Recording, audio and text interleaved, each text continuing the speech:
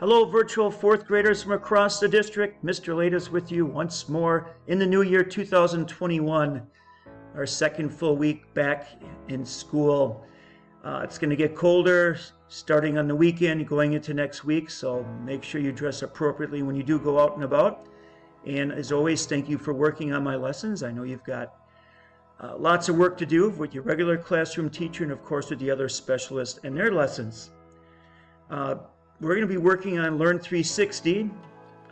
Of all the assets that are on Learn360, the STEM lessons, I think, are some of the coolest. There's both math and science STEM lessons, as you're about to find out. So let's go to it right now under Databases. Click on the Databases tab, and I'll scroll down, find Learn360.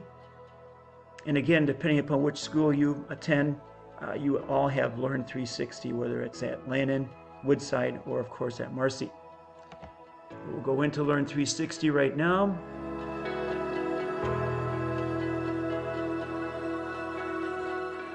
Okay, we've talked about all these different assets, as you know. STEM lessons is way over on the right. Let's click on that. And believe me, this is pretty cool, as you're about to find out. Let's click on math lessons. And if you look, I mean, it's a pretty comprehensive list. And your job is to check out 3 of these different lessons.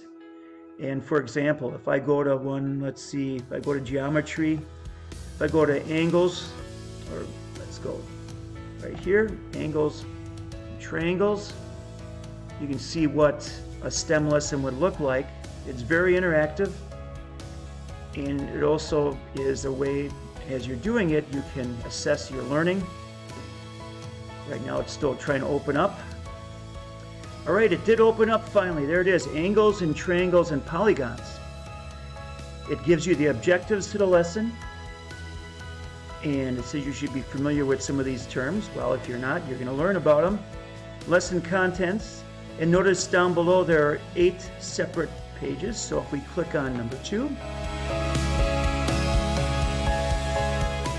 you actually have, here's a sum of the angles in a triangle, and you've got the proof down below. And you've got an activity, select the missing angle measures for each triangle. So again, you can assess your learning from page to page to page. And then of course there's a final assessment at the end. These are awesome activities. You will definitely enjoy doing these no matter which ones you pick. So that was the math one.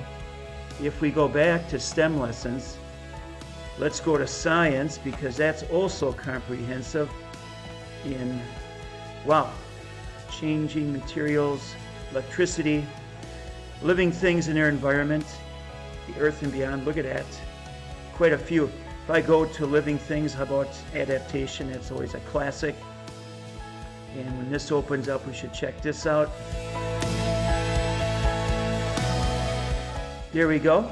There's 8 pages. It says what you're going to learn again, the objectives, then the lesson contents. So if we go to adaptations to the environment, wow, look at that. An eagle's adaptations for hunting, awesome. Shape, wings, eyes, beak, talons, adaptations to the environment. Here it looks like you've got a sea turtle. And tropical trees adaptations for hot, wet conditions. Then you've got an activity, matching. So it's highly interactive. And then you can go, look at that, wow. You can go on then and keep learning and keep assessing your progress as you go along. Love these activities. It's very powerful, comprehensive, a great way to learn about new things. So check out both the science and the math STEM lessons, and there'll be an attached Google form that you can then tell me what your favorites were and which ones you did. Thanks, guys. And by the way, don't forget our special rainforest mystery critter this week. It's one of the largest butterflies found in both Central and South American rainforests. Beautiful blue color. It's one of the most beautiful butterflies in the world, and you're going to learn about that this week.